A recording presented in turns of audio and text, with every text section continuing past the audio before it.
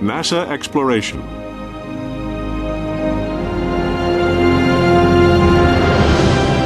For 50 years, we have powered inspiration, innovation, and discovery that shaped and improved our lives.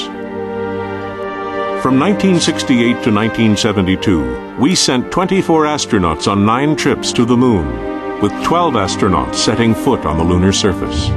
After focusing on learning to live and work in low Earth orbit, we are now ready to return to the moon, learning to live and work on another world, and preparing ourselves for the next step out into our solar system.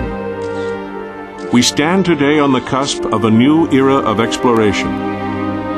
Our toehold for long-duration flight, the International Space Station, is nearly as large as a football field and flies in an orbit about 220 nautical miles above the Earth once every 91 minutes, traveling at 17,500 miles per hour.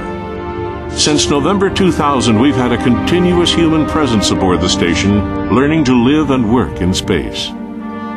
Brighter than any star, it can be seen traveling overhead on any given night.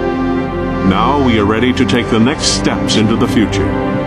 We are returning to the moon. A new generation of spacecraft will take us back to our nearest neighbor by 2020. We will learn to make the 3-day voyage with new capabilities, to establish a human outpost, and to deal with the challenges we'll face when we travel beyond.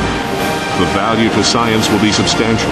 In addition, there may be valuable natural resources at the moon's poles to be used in our quest for discovery.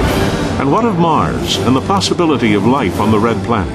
Did liquid water exist on the surface of Mars at some time in the past? If so, how did water flow across the surface of Mars? Was the Martian environment at that time able to sustain life? And did you know that a trip to Mars will take about a half year each way, rather than the 3-day trip to the moon? Will it be your grandchildren, your children, or you to take that first step? At NASA, we will continue to reach out beyond our solar system, to search for life, to search for answers to questions about our origins and our destiny.